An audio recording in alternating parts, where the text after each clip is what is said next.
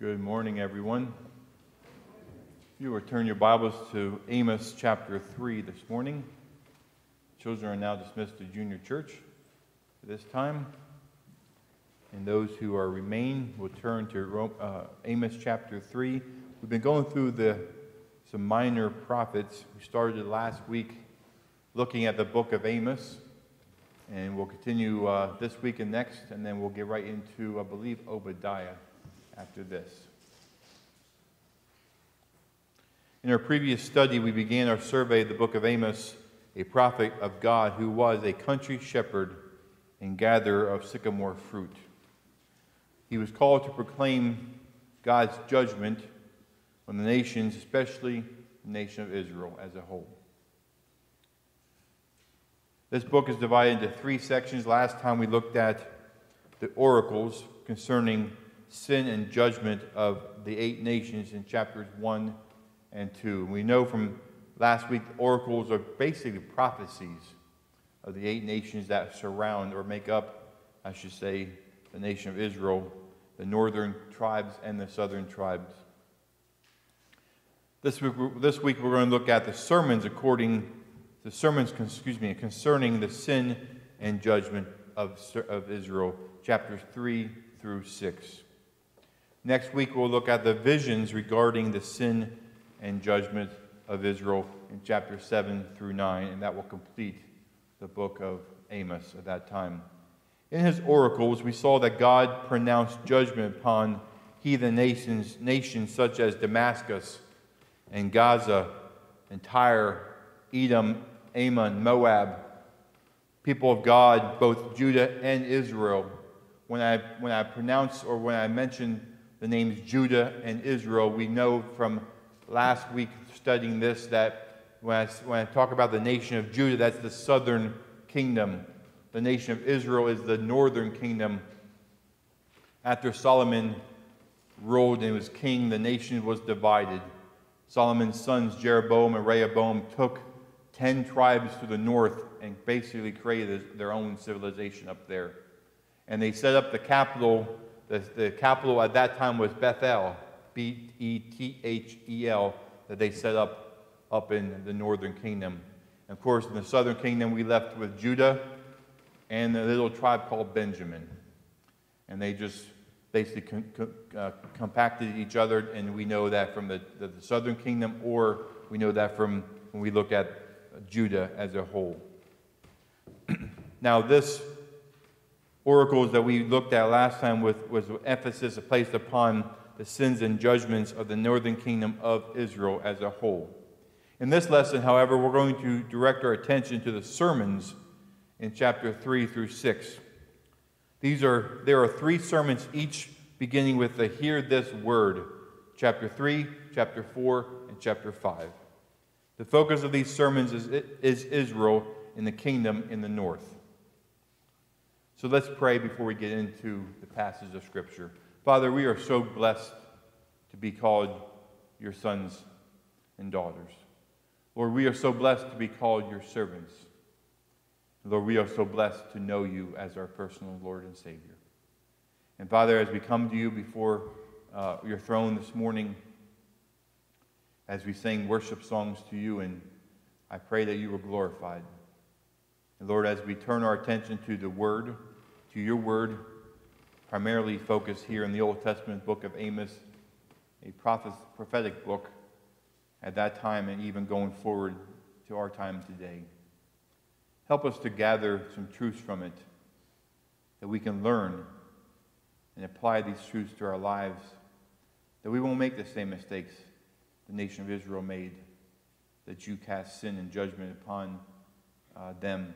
And Father, I pray that you would bless us in a mighty way this morning as we look at your word, as we try to bring honor and glory to you. I pray that you will be honored and glorified. Speak through me in a mighty way this morning and prepare the hearts, open the hearts to hear what you would have us hear. It's in Christ's name we pray. Amen. In chapter 3 of Amos, we begin. I'm going to go right, the way I'm going to do this morning, we're going to go right through these chapters. We're not going to read the whole chapter as a whole. We're going to go right through and point out verse by verse, line by line, as we look at these chapters, these sermons, if you will call them. The first sermon is the doom of Israel, chapter 3, verse 1 through 15. Here we see Amos defends his right to prophesy. We see that in chapter 3, verse 1 and 2. It says, "Hear this word that the Lord has spoken against you, O children of Israel, against the whole family which I brought up from the land of Egypt, saying, You only have I known of all the families of the earth. Therefore I will punish you for all your iniquities." Now let's just stop right there for a minute. God's saying to the nation of Israel as a whole, I've known you. I've had a personal relationship with you. No other nation in the world at that time can God say that about. We know from Scripture that the nation of Israel is the apple of God's eye. Amen? And so we know that he had a personal relationship with them. He chose them from all the nations of the world at that time. He chose them to work with and work in and through. So the Lord has spoken against Israel, we see here in verse 1 and 2, with whom he has a special relationship, with whom he now will punish for their sins. So much is required, much is given, much is what? Required. We know that from Scripture. The nation of Israel is given much. They were blessed by God. They were held up by God. They defeated armies because of God. The land that they had and was given was right from God himself. He said, because I've known you, therefore I will punish you. 7 questions we see here in chapter 3, verse 3 through 6, with obvious answers. Let's look at chapter 3, verse 3. Can two walk together unless they are agreed? Will a lion roar in the forest when he has no prey? Will a young lion cry out of his den if he has caught nothing? Will a bird fall into a snare on the earth where there is no trap for it? Will a snare spring up from the earth if it has caught nothing at all? If a trumpet is blown in a city, will not the people be afraid? If there is calamity in a city, will not the Lord have done it? You see, the purpose and the meaning of these questions have been variously interpreted, but their intent appears to enforce the logic of what follows in the next 2 verses, verses 7 through 8. Surely the Lord God does nothing unless he reveals his secret to his servants, the prophets. A lion has roared, who will not fear? The Lord God has spoken, who can but prophesy? God, he says here, can a prophet remain silent when God speaks? I firmly would say no. A prophet, a true prophet of God, a true servant of God, called by God, cannot remain silent when God speaks. And folks, I'm telling you, God's speaking right now. He's trying to get us to wake up. And he's speaking, and I believe he's speaking through some godly men.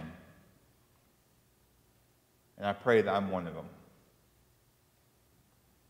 And you can see here that he's really referring to himself, Amos is, and he's giving some background, some authority behind his words that he's going to share over the next several chapters. So there's a reason why he says that, but he's really making a point, making a statement. Surely the Lord God does nothing unless he reveals his secret to his servants, the prophets. And what he's saying is, the next several verses, the next several chapters, I'm going to reveal these secrets to you, nation of Israel. So listen up. I'm going to say, dare I say, folks, church, United States of America, listen up. Because he's going to reveal some secrets to us. The Lord does nothing unless he reveals it to one of his prophets. Like a lion that has roared, God has spoken, and Amos must prophesy. We see here Israel's doom in chapter 3, verse 9 through 10. Proclaim in the palaces at Ashdod, in the palaces in the land of Egypt, and say, assemble on the mountains of Samaria.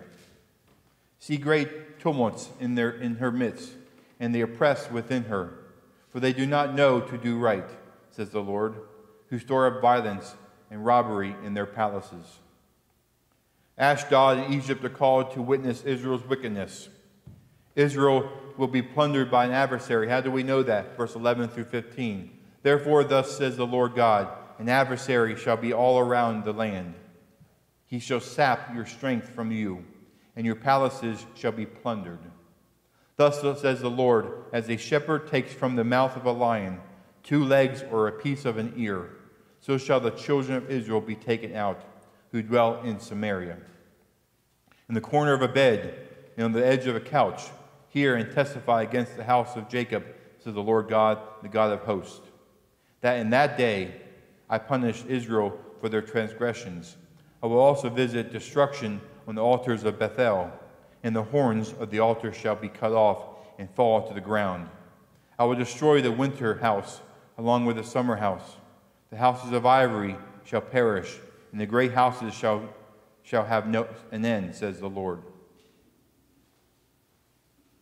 Though never identified by Amos, Isaiah declared that it will be Assyria that these talk about here, the nations around them, will come in and destroy them. Concerning Israel's coming punishment, only a remnant will survive of those who dwell in luxury, like a piece of a lamb left after being ravished by a lion. There's always going to be a remnant. God promised that to the nation of Israel. God promised that, I believe, to us today. If you look around, if you really look around this culture today, as a majority, as a whole, let's just look at the nation, the nation of the United States of America right now. As a nation, and the nation as a whole, there's only a few individuals, a select few, let's just say millions, okay, that are really desiring for the Lord and desiring for His will to be accomplished in their life. Living a life of righteousness, that really care about what pleases the Lord God and what doesn't. God always will have a remnant. And folks, that really does give us hope. Even when we are taken out in the rapture, God's going to raise up some leaders right out from the tribes of Jacob. And it's going to start out with several witnesses. Then that's going to grow and grow and grow. So you have 144,000 Jews sealed with the Holy Spirit and power. I can't wait to stand up and sit up there in heaven and watch all this happen. It's going to be something special. There's always going to be a remnant. And that's what he's referring to. You're going to be taken captive. And he really doesn't say Assyria, but we know from future books written in Chronicles, Kings, we know that that's what happened. The Assyrians came in and took the nation of Israel captive. But there was a remnant that was left. Destruction will come upon the altars of Bethel. Why is that? We know from Scripture, other places, and other references, that's from Jeroboam's idolatry. Jeroboam was a wicked man.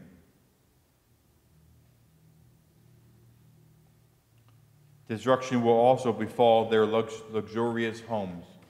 We know that from other Scripture references as well, that when the nation of Israel was taken captivity, the nation was destroyed.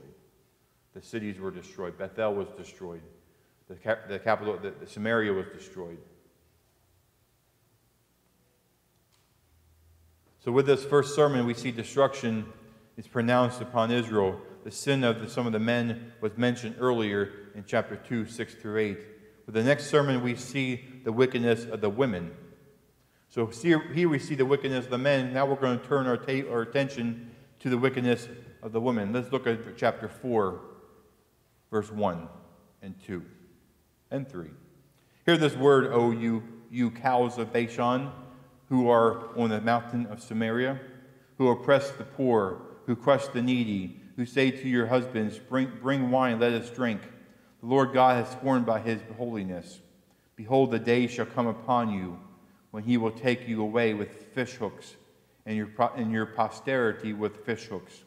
You will go out through broken walls, each one straight ahead of her, and you will be cast into Harmon, says the Lord. Now, we see the depravity of the women of Israel as the next sermon title here as we go through this section. Now, he uses a term that you as women should really be offended by, and it's the term cows of Bashan. Here Amos calls the women of Israel at that time cows.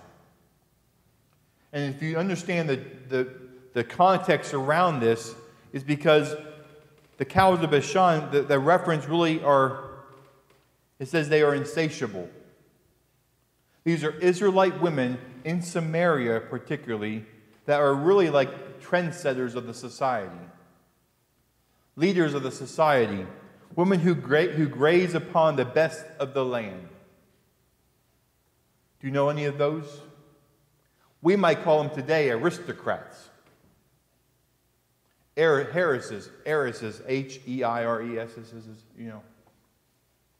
We might call them, and we don't really want to mention any names in our public society, but we might think of some of those women in our society that just are high up there, and they just graze upon the best and luxury of the world has to offer. And really, if you think about it and we're honest with each other, they're the leaders in our society. They're not good leaders, amen? But they are the leaders in our society. Young women who come up and they look at that and say, I want to be just like them.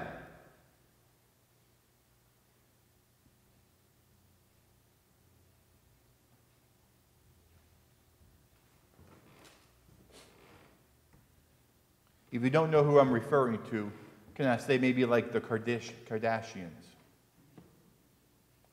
Girls, little girls, all the way up to teenage girls, look at them and say, I want to be just like that. That's who these cows of Bashan are. They graze upon the best of the land. They oppress the poor and needy, Amos chapter 4, verse 1. They cry out for wine, verse 2, for which they will suffer painful deportation to a foreign land. We see that in verse 3. They're going to have their due, Amos is saying. They like to wear their jewelry. They like to have all that gaudy stuff. And it says here that they're going to be taken captivity with fish hooks in their mouth and their noses. And if we read Scripture further, that does happen.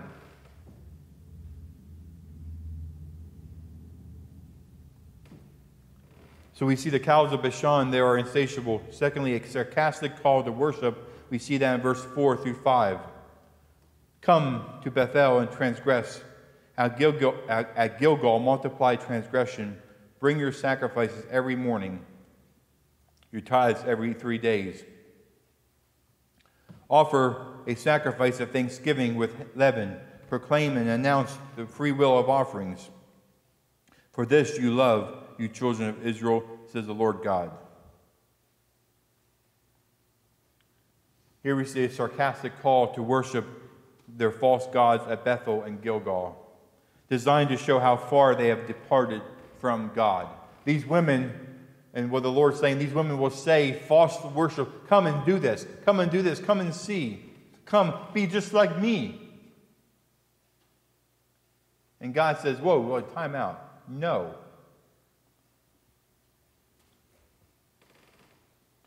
Here we see they had rejected God's chastisement. Verse 6 to 13. Also, I gave you cleanliness of teeth in all your city, a lack of bread in all your places. yet you have not returned to me, says the Lord. Let's talk about famine. 7 through 8 talk about drought. I also withheld rain from you when there were still 3 months to harvest. I made it rain on one city and withheld rain for another city. One part was rained upon, and where it did not rain, the part withered. So 2 or 3 cities wandered to another city to drink water, but they were not satisfied. Yet you have not returned to me, says the Lord. We see pestilence in verse 9. I blasted you with blight and mildew. When your gardens increased, your vineyards, your fig trees, and your olive trees, the locusts devoured them, yet you have not returned to me, says the Lord. Plagues and wars in verse 10. I sent among you a plague after the manner of Egypt. Your young men I killed with a sword, along with your captive horses. I made the stench of your camps come up into your nostrils. Yet you have not returned to me, says the Lord. Earthquakes, or perhaps volcanic eruptions, we see in verse 11. I overthrew some of you as God overthrew Sodom and Gomorrah, and you were like a first firebrand plucked from the burning, yet you have not returned to me. Therefore thus will I do to you, O Israel, because I will do this to you. Prepare to meet your God, O Israel. For behold, he who forms mountains and creates the wind, who declares to man what his thought is, and makes the morning darkness, who treads the high places of the earth, the Lord God of hosts is his name.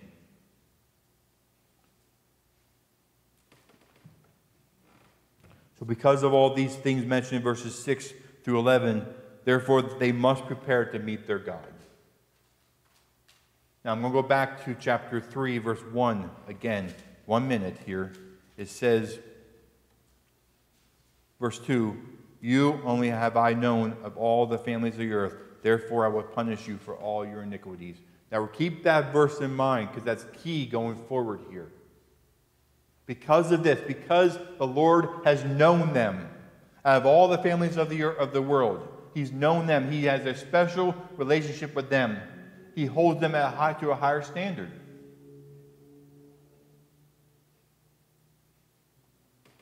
Because of all this, he's referring, this whole chapter 4 is talking about the women of the cows of Bashan, the women of Israel, and how they have just led the other women, and even some of the men, into destruction.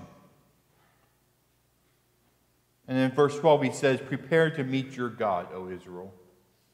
Now he's lumping them all into the same camp. The men, the women, Israel as a whole, lumping them into the same camp.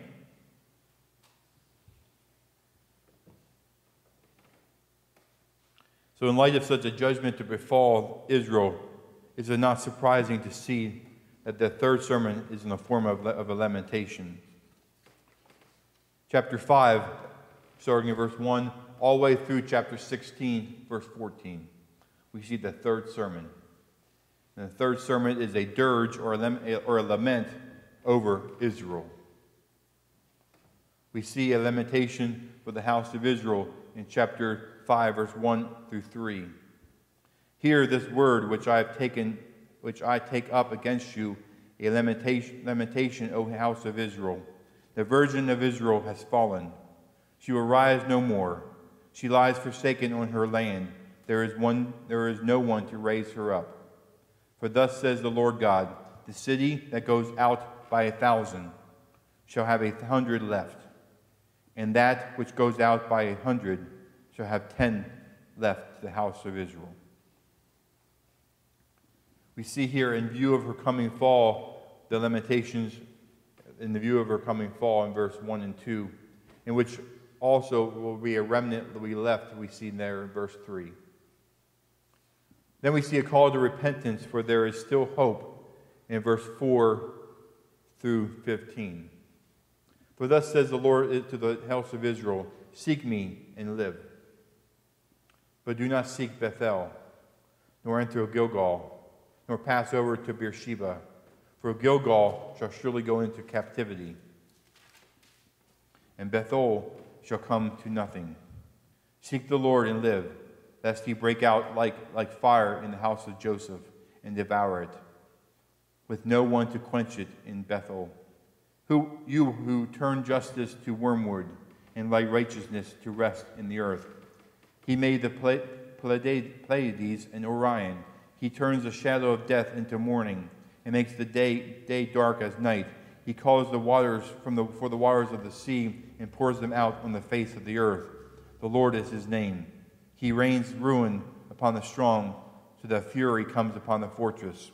They hate the one who rebukes in the gate. They abhor the one who speaks uprightly. Therefore, because you tread down the poor and take grain taxes from him, though you have built houses of hewn stone, yet you shall not dwell in them. You have planted pleasant vineyards, but you shall not drink wine from them. For I know your manifold transgressions and your mighty sins, afflicting the just and taking bribes, diverting the poor from justice at the gate. Therefore the prudent keep silent at that time, for it is an evil time. Seek good and not evil, that you may live. So the Lord God of hosts will be with you, as you have spoken. Hate evil, love good, establish justice in the gate. It may be that the Lord God of hosts will be gracious to the remnant of Joseph. So we see the call to repentance here from Amos to the nation of Israel as a whole. It says, seek the Lord and live, lest he comes with fiery judgment, verse 4 through 7. Seek him who is all-powerful, verse 8 through 9. For he knows your manifold sins, verse 10 through 13. Seek that which is good, not evil. Perhaps God will be gracious, verse 14 through 15. Can I say amen? There's what a call to repentance, even for us today in this nation that we're living in.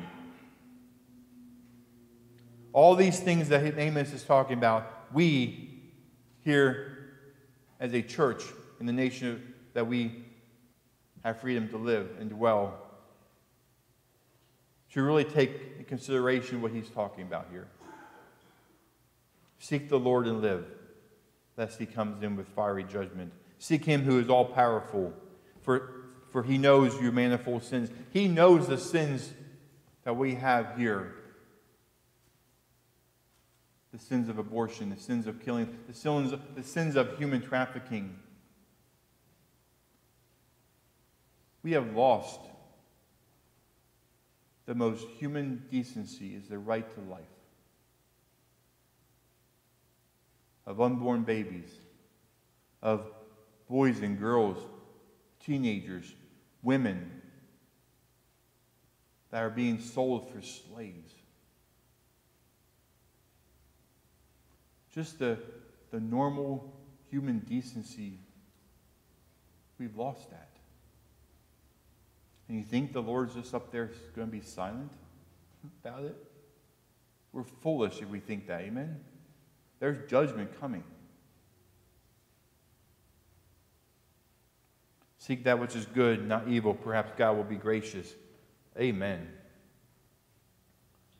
We see the coming day of the Lord, verse 16 and 17. Therefore, the Lord God of hosts, the Lord says this, there shall be wailing in all streets. They shall say in all the highways, alas, alas. They shall call the farmer to mourning, and skillful lamenters to wailing. In all vineyards there shall be wailing, for I will pass through you, says the Lord. It says, the Lord is coming, and there shall be wailing in the streets and fields. The day of the Lord is not to be desired by sinful men. We see that in verse 18 through 27. It says, woe to you who desire the day of the Lord, for what good is it the day of the Lord to you? It will be darkness and not light. It will be as though a man fled from a lion, and a bear met him. As though he went into the house, leaned his hand on the wall, and a serpent bit him. Is it not the day of the Lord, darkness and not light? Is it not dark, very dark with no brightness in it? I despise your feast days, and do not savor your sacred assemblies. Though you offer me burnt offerings and your grain offerings, I will not accept them, nor will I regard your fattened peace offerings. Take away from me the noise of your songs. for I will not hear the melody of your stringed instruments. But let justice run down like water, and righteousness like a mighty stream. Did you offer me sacrifices and offerings in the wilderness 40 years, O house of Israel? You also carried Sikkuth, your king, and Chuanth, your idols, and the star of your gods, which you made for yourselves. Therefore I will send you into captivity beyond Damascus, says the Lord, whose name is the God of hosts. Now, he asks a question that I think is pretty interesting. In verse 18, woe to you who desire the day of the Lord. Now, I believe that there's two groups of people that he's talking about here. Those who know Christ, those who are desiring the day of the Lord, they know that when he comes, he's going to take us home. And the other group of people that have no clue, but they're fascinated by end times things. They're fascinated by Armageddon. They're fascinated by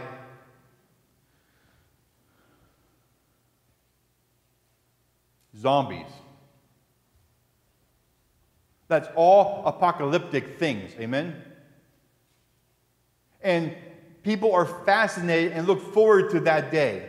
They have video games designed to shoot zombies. Because they're looking forward to that. I can't wait to get my M16 out and go zombie hunting. Come on. Do you understand what that's going to look like in that day?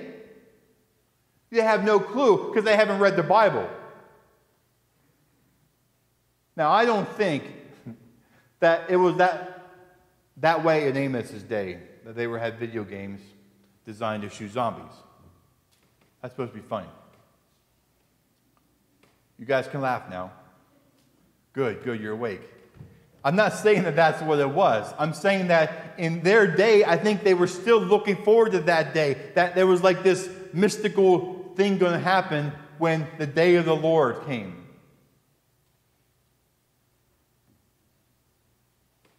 For what good is the day of the Lord to you? It will be darkness and not light. It would be as though a man fled from a lion and a bear met him. As though he went into the house where safety was and leaned on his hand and the hand on the wall and a servant bit him. There's a false sense of what? Security.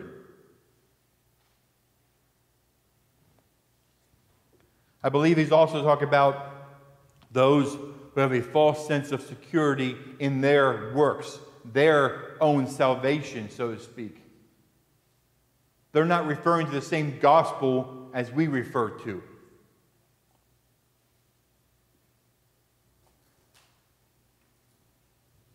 The same God that they serve is not the same God that's referring to here in Amos. So they're looking for this day of judgment or this day of the Lord, but their day of the Lord is different than our day of the Lord.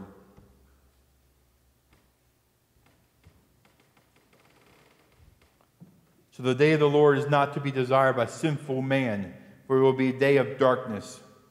Verse 18 through 20. For God is repelled by their show of religion when there should be righteousness and justice. 21 through 24. For they have never really served God, even in the wilderness. 25 through 26.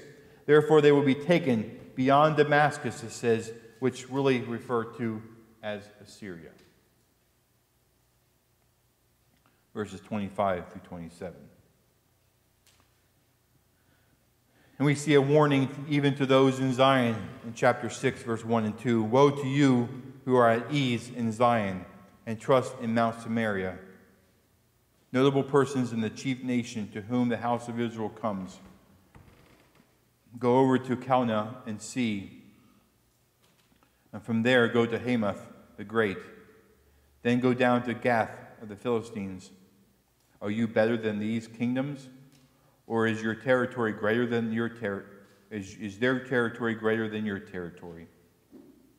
So woe to those who are at ease, trusting in Samaria, or the northern kingdom of Israel, Amos chapter 6, verse 1 and 2. Perhaps to defend them. Perhaps consider what happened to the kingdom far greater. That's what he's referring to here in verses 1 through 3. Woe to those who say that the day of the Lord is far off. Let's look at verse 3 through 6. Woe to you who put far off the day of doom, who cause the seat of violence to come near, who lie on beds of ivory, stretch out on your couches, eat lambs from the flock and calves from the midst of the stall, who sing idly to the sound of stringed instruments and invent for yourselves musical instruments like David, who drink wine from bowls and anoint yourselves with the best ointments, but are not grieved for the affliction of Joseph. Therefore they shall now go captive as the first of the captives, and those who recline at banquets shall be removed. So we see a warning to those in Zion here. Woe to those who say the day of the Lord is far off, who bask in their luxury while their brethren are afflicted. Now, who can that refer to in our today's society? There are some religious leaders out there that will say, the day of the Lord, that's far off. We got plenty of time. Just eat, drink, and be merry. But the Bible says, no. The day of the Lord can happen tomorrow. It can happen before we even leave here today. The Lord can return like that. It says in Scripture, the Lord will return in like a twinkling of an eye, like a thief in the night. So today is the day of salvation, the Bible says. You see the contrast. The contrast is just blaring in your face.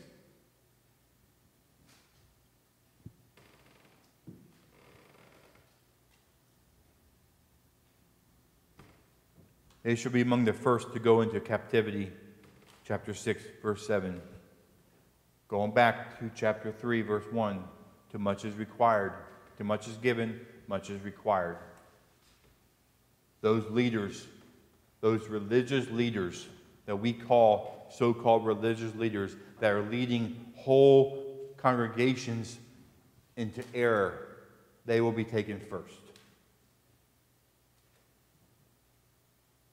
Now, we know when you study prophecies, when you study the minor prophets of the Bible, when you study the major prophets of the Bible, we think of Isaiah and Jeremiah and Ezekiel. Those are major prophets. Here we see Amos as a minor prophet, Micah, Nahum, Habakkuk, Zephaniah, Haggai, Obadiah. Those are all minor prophets, to name a few.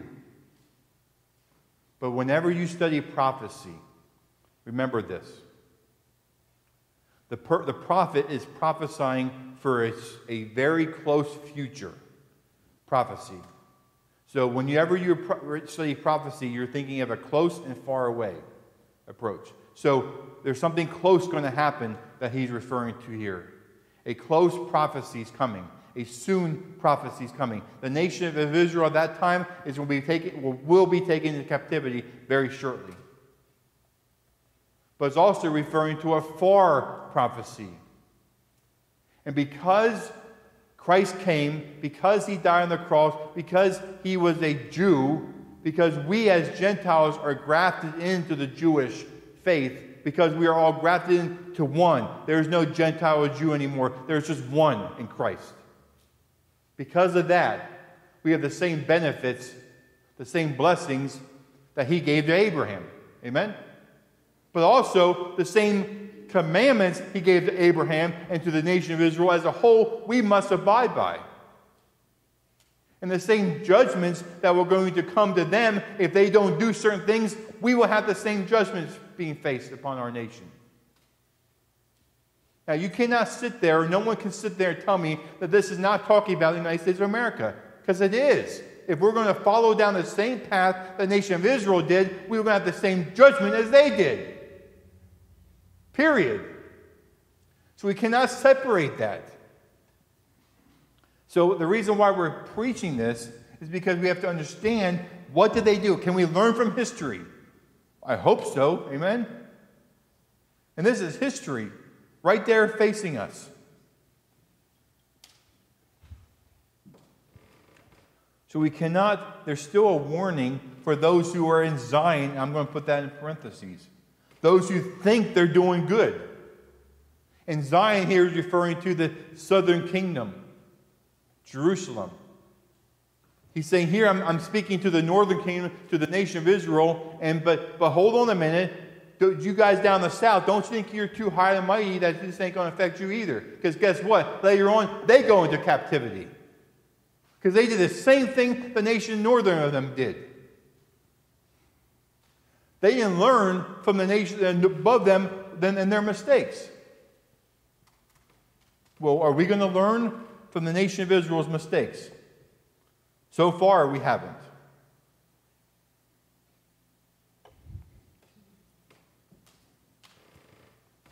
Too much is given, much is required. I firmly believe that's a biblical principle.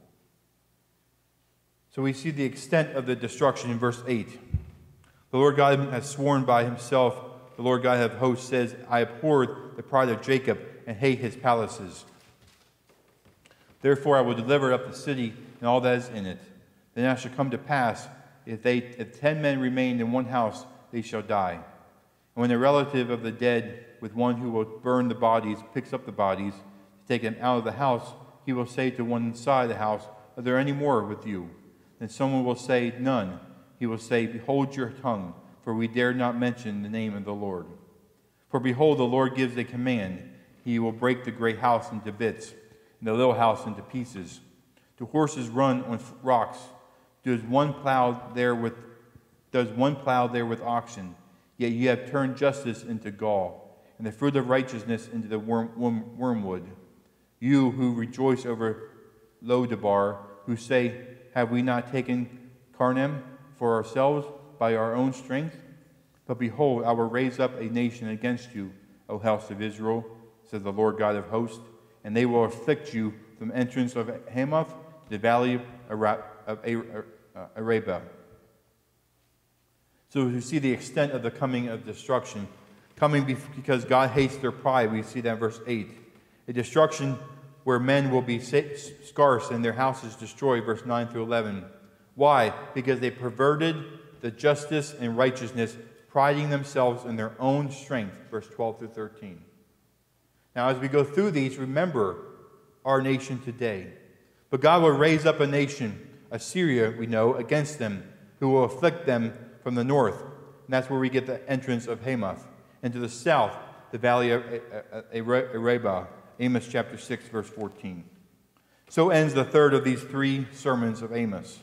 Before we conclude our study, let me share some observations from the sermons of Amos.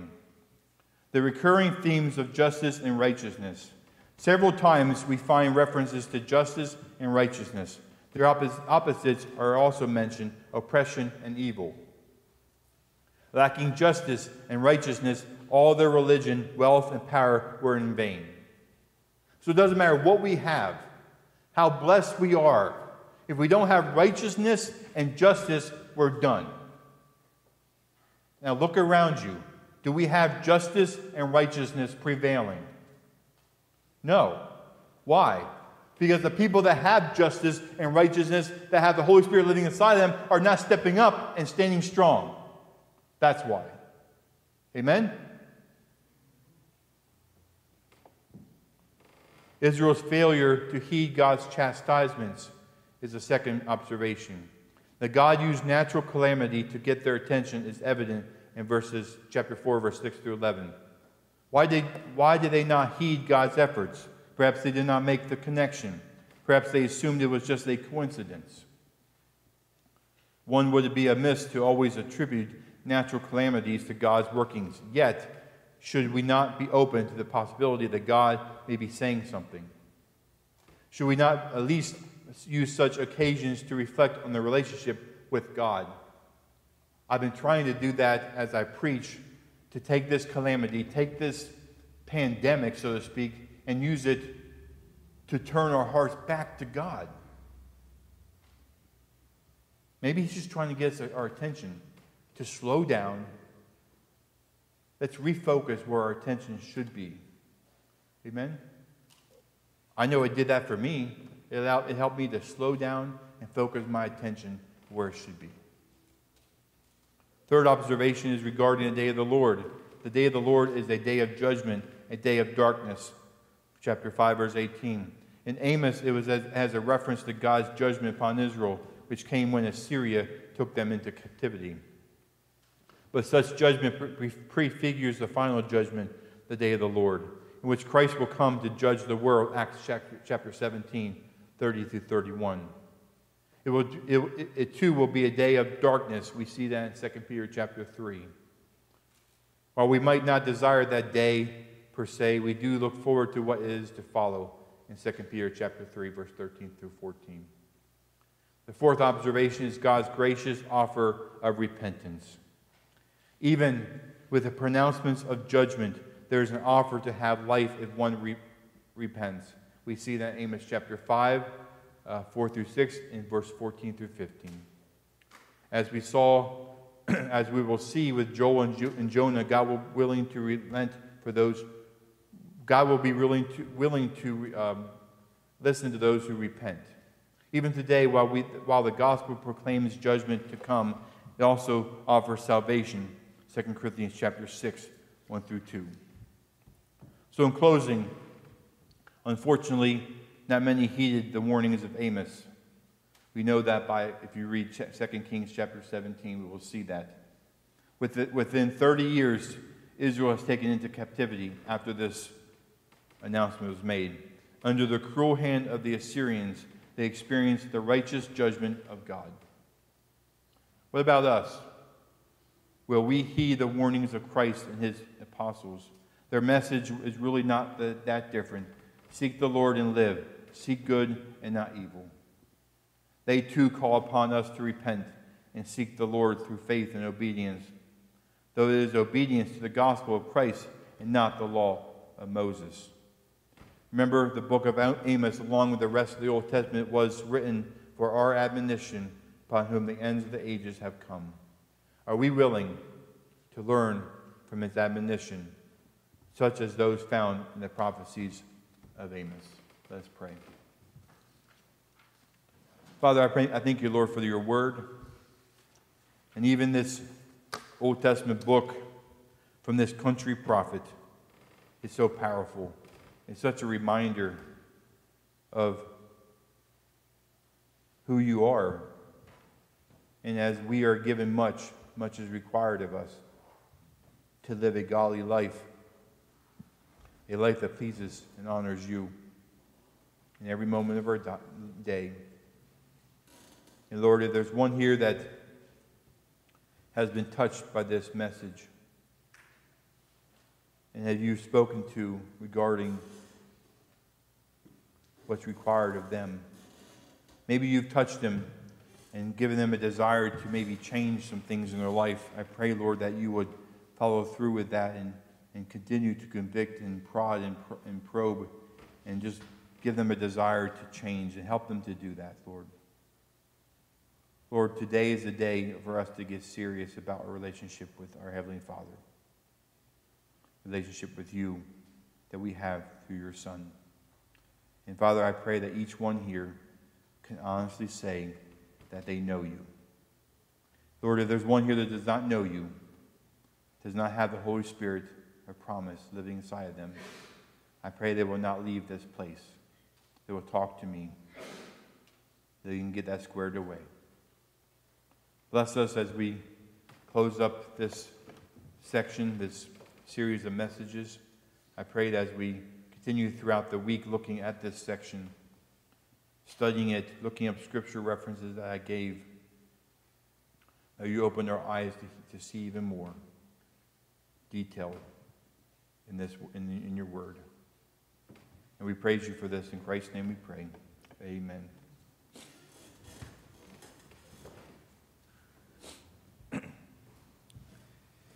Please stand, if you will, and join in the singing of hymn 653, Whiter Than Snow. We're doing verses 1 and 4, 653.